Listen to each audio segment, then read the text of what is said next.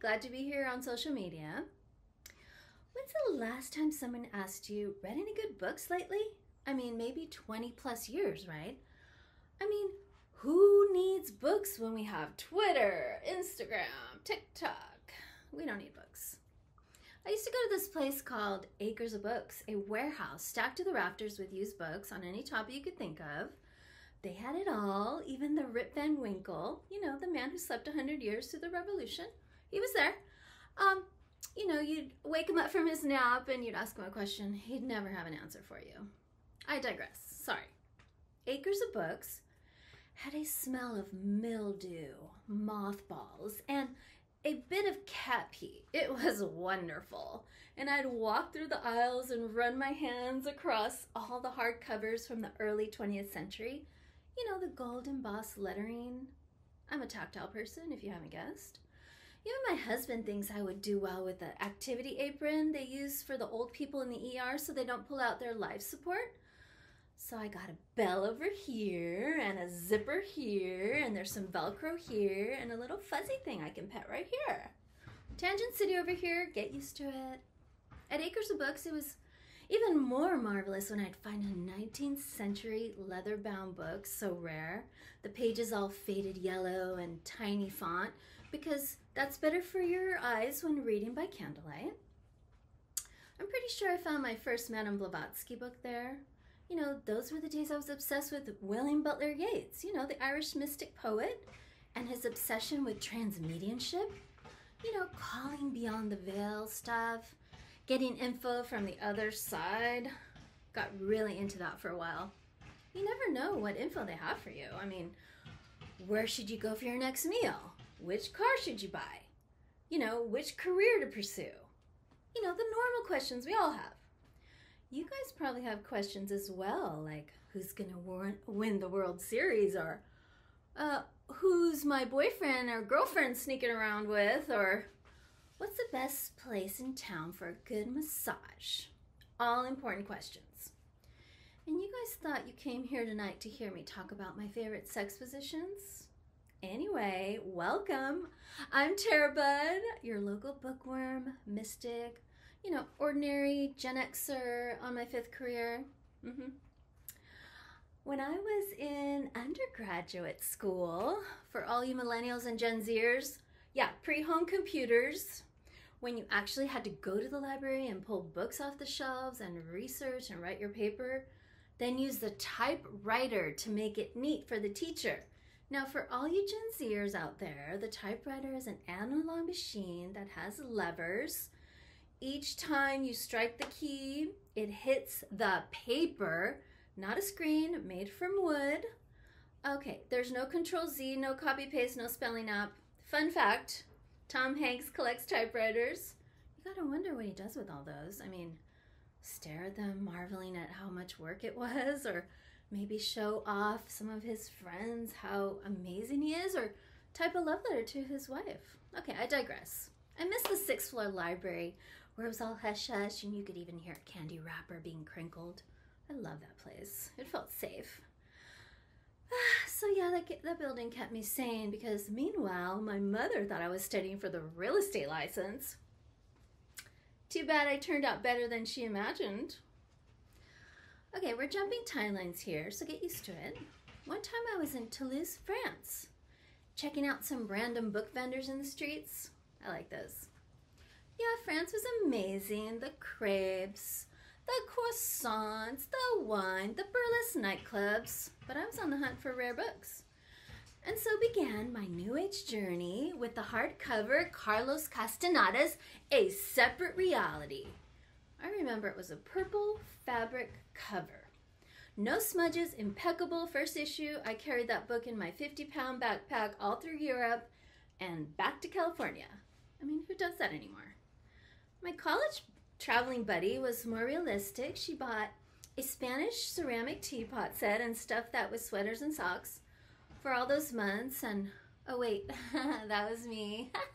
No shame, I collect teapots. Another time I was in Dublin, not Dublin, California, Dublin, Ireland, at a bookshop, and I found my first edition of Carol Lewis's Alice in Wonderland, a small hardcover easily packable into my rolly bag. For those of you that haven't read it, you probably saw the movie version with Johnny Depp as a Mad Hatter and Helena Bonham Carter playing the Queen. Well done, Hollywood. Preserving our literary canon, gold star. Someone has to, since we just don't read anymore, right? But I've read all the New Age books. I mean, who hasn't, right? Be Here Now by Ram Dass. Excellent book. Amazon delivery needs to read this right away. They have really been slacking lately. Are your packages taking longer than normal? I mean, some even get lost, right? Or is that the U.S. Postal Service? I mean, they're really slipping. While all my bills come after the due dates, well, where have our priorities gone, civilization? You know, as a child, I was a stamp collector, but now I'm a bill collector. I mean, who isn't, right? But seriously, the U.S. mail should do better. They should be funded, right, America? This is America. Okay. You know, Amazon used to deliver books before they delivered flip-flops, birdseed, and toothpaste. God forbid we drive to the store, right? Okay, I digress. No, I digress severely. Fair warning, sometimes my English lessons get in the way of finishing a sentence, and severely is an adverb. But seriously, back to my reading list. I was in Tacoma, Washington, don't ask me why, at a great vinyl store, and they had quite a collection of vinyl plus super great spiritual self-help section of books. Mind you, they were all brand new books that people hardly glanced at. There I found Catching the Big Fish, Meditation, Consciousness, and Creativity by David Lynch. Just the title itself intrigued me. It was a gem of a book. It melded making movies with transcendental meditation. It was amazing. The guys, you guys have heard of Maharishi, right? You know, the Beatles went to India to learn meditation from him. How many of you practice transcendental meditation? Okay, some of you are embarrassed to admit it, or maybe not that many at all. No shame, no blame.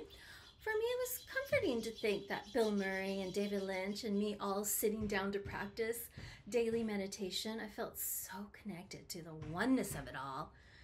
And you know how rare that is to feel oneness? I mean, when you're getting your car washed and you're sitting all cozy in your car cabin and those brushes are washing everything negative away, or maybe watching a sunset on the San Clemente Pier and you see a whale pass by and you think it's a sign from above.